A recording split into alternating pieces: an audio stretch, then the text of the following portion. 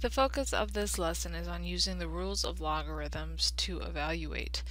And the first rule that we're going to look at is the product rule, which basically says if you take a logarithm of a product of two numbers, then that is the same as the sum of the logarithm of those numbers. And the quotient rule, which is our second rule, says that if you take the logarithm of the quotient of two numbers, that is the same as the difference of the logarithm of those numbers.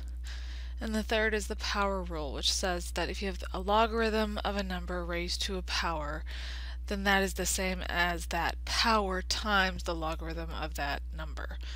And so the best way to kind of see this is in action. So I'm going to go ahead and do a couple examples here.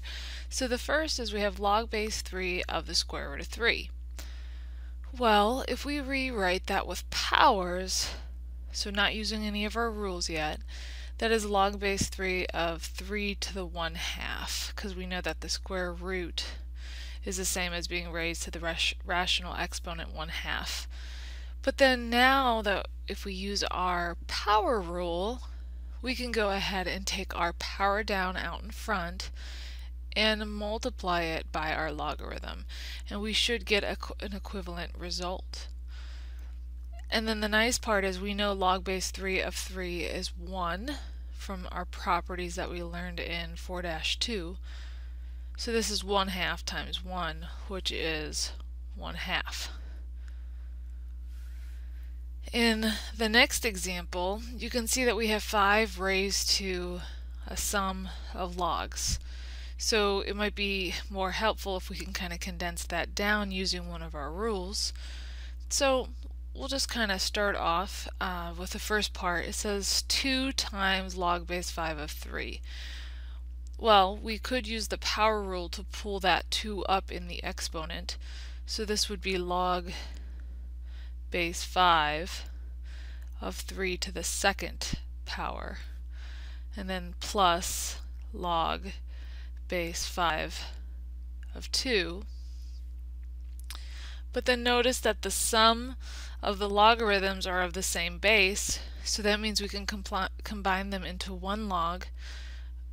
So if we keep our log base 5, so that didn't change, but instead of splitting that apart, we put it together as a product, we could use our product rule. So 3 squared we know is 9, and then we're multiplying that by the 2. So this is 5 log base 5 of 18. And then we have exponential base 5 and a logarithm base 5.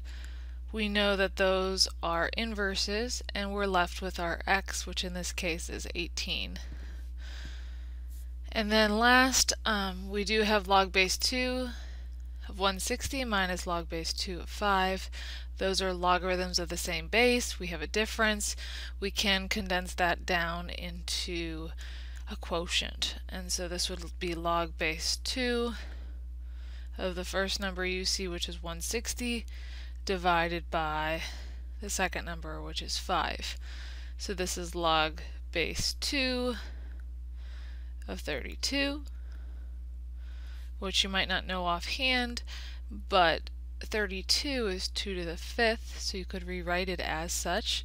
And then you could see you're taking log base 2 of 2 to the 5th, and then there's a couple ways to handle this, but you could pull that 5 out in front as a multiplier times your log base 2 of 2. And then we know that log base 2 of 2 is 1, so this is just 5 times 1, which is 5.